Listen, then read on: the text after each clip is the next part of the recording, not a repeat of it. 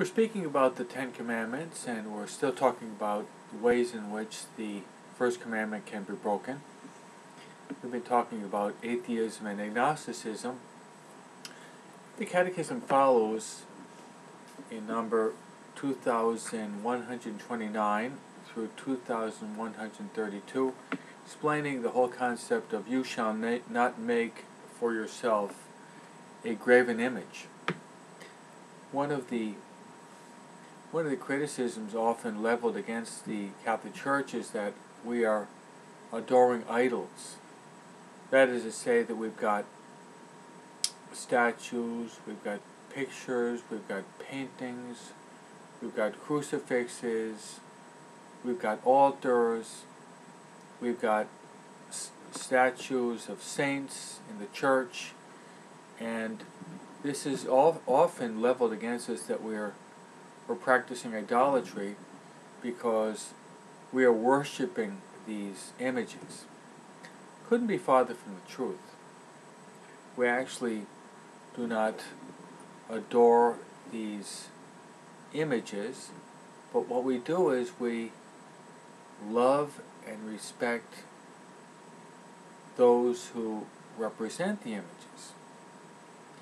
Probably most of you have a portrait of the one you love in your pocket or in your iPhone, or even on your wall. You maybe have a picture of your mother and your father, maybe your son, your daughter,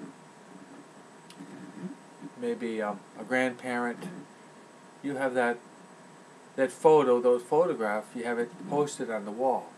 Well, does that mean that you are adoring your grandfather or your loved one? Of course not. What it does is it calls to mind your loved one. That's exactly what we're doing as Catholics.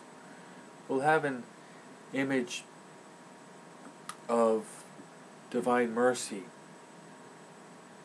and that calls to mind that God is rich in mercy, that even though we do fall into sin, His mercy goes way beyond our misery. Or we see an image of Our Lady of Guadalupe, or Our Lady of Fatima, statue or painting. Does that mean that we're adoring the image of the statue? No, we love what it represents.